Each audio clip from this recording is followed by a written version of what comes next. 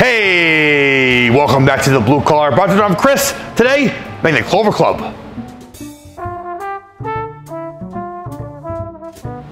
The Clover Club was a pre-prohibition classic cocktail named after the Clover Club, a men's club in Philadelphia that dates back to 1896. Let's make the Clover Club.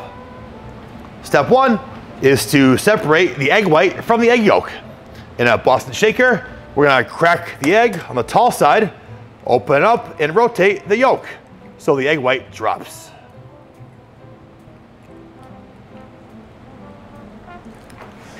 Discard the egg, wash your hands. This goes to the side.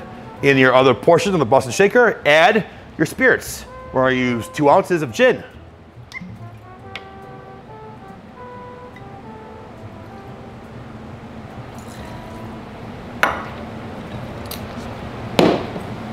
Half ounce fresh lemon juice.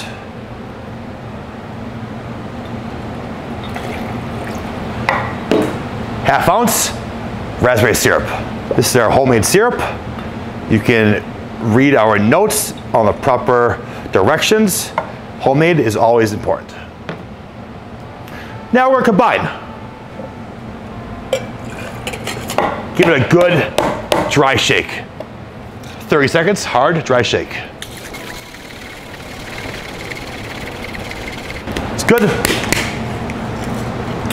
Open it up, add ice. And collapse it and give it a wet shake.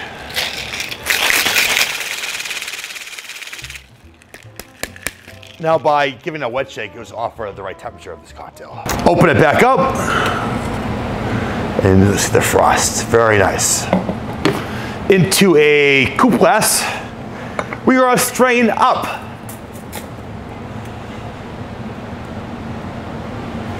With the gate open. And this drink has to settle. Give it about a minute to settle.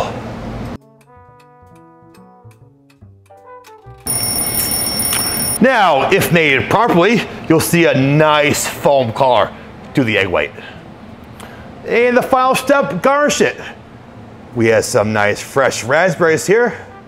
There you have it, the Clover Club. Let's give it a shot. Cheers.